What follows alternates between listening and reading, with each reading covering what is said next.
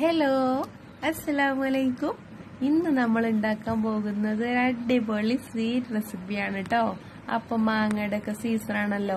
അപ്പൊ എല്ലാവരുടെയും വീട്ടിൽ മാങ്ങ ഒക്കെ പഴുക്കാൻ തുടങ്ങിയിട്ടുണ്ടാകും. അപ്പൊ അത് വെച്ചിട്ട് തന്നെ നമുക്ക് അടിപൊളിയായിട്ട് ഒരു മാംഗോ കസ്റ്റാർഡ് തന്നെ ഉണ്ടാക്കിയെടുക്കാം അല്ലേ. കാണാൻ തന്നെ നല്ല ഭംഗിയാണ്, അതുപോലെ തന്നെ കഴിക്കാനും നല്ല ടേസ്റ്റാണ്.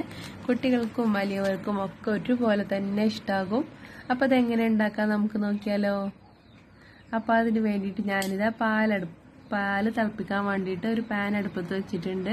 അതിലേക്ക് ഞാനിപ്പോൾ 1/2 ലിറ്റർ പാലൊന്ന് ഒഴിച്ചു കൊടുക്കുകയാണ്. ഈ പാല് നന്നായിട്ടൊന്ന് തിളച്ച് വരണം. അപ്പോൾ ഒരു മീഡിയം ഫ്ലെയിമിലിട്ടിട്ട് ഒന്ന് ഇളക്കി കൊടുക്കുക. പാല് തിളച്ച് പോകരുത്, സൂക്ഷിക്കണം.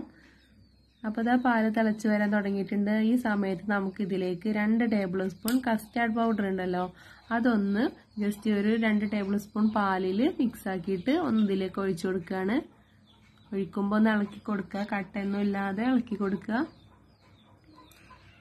അപ്പോൾ ഇതും കൂടെ ചേർക്കുമ്പോൾ നമ്മുടെ ഈ മിക്സിങ്ങിന് നല്ലൊരു അടിപൊളി ടേസ്റ്റുമാണ്, നല്ലൊരു തിക്നെസ് ഒക്കെ വരും. അപ്പോൾ ഇത് ഏകദേശമൊക്കെ ഇത് അങ്ങനെ തിളച്ച് വരാൻ തുടങ്ങിയിട്ടുണ്ട്. ഈ ഒരു സമയത്ത് നമുക്ക് ഇതിലേക്ക് ഒരു 1/4 കപ്പ് പഞ്ചസാരയും കൂടെ ഇട്ട് കൊടുക്കുക. മധുരമൊക്കെ ഓരോരുത്തരുടെ ഇഷ്ടത്തിനനുസരിച്ച് എടുക്കാവുന്നതാണ് കേട്ടോ. അപ്പോൾ നിങ്ങൾക്ക് കസ്റ്റാർഡ് പൗഡർ കൂടുതൽ വേണമെന്നുണ്ടെങ്കിൽ ചേർക്കാം, ഒരു നല്ല തിക്നെസ് വേണമെന്നുണ്ടെങ്കിൽ ചേർക്കാവുന്നതാണ്.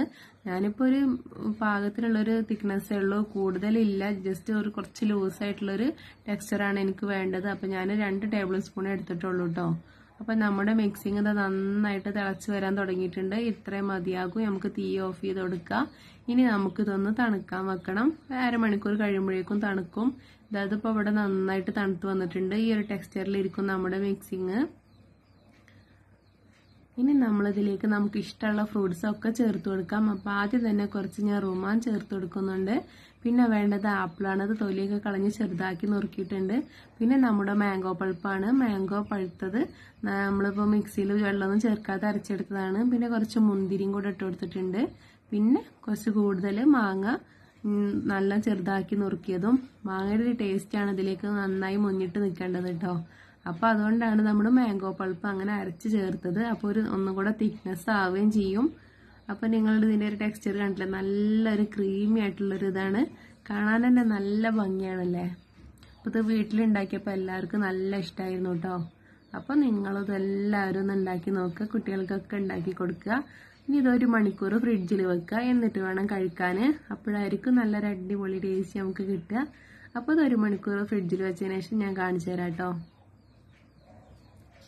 അപ്പം ഞാനിതാ ഫ്രിഡ്ജിൽ നിന്ന് എടുത്തിട്ടുണ്ട്. ഇതാ ഇതുപോലെ ഇരിക്കും. അപ്പം എങ്ങനെ എല്ലാവരും ഒന്ന് ഉണ്ടാക്കി നോക്കുക അല്ലേ കേട്ടോ. Okay friends, thank you.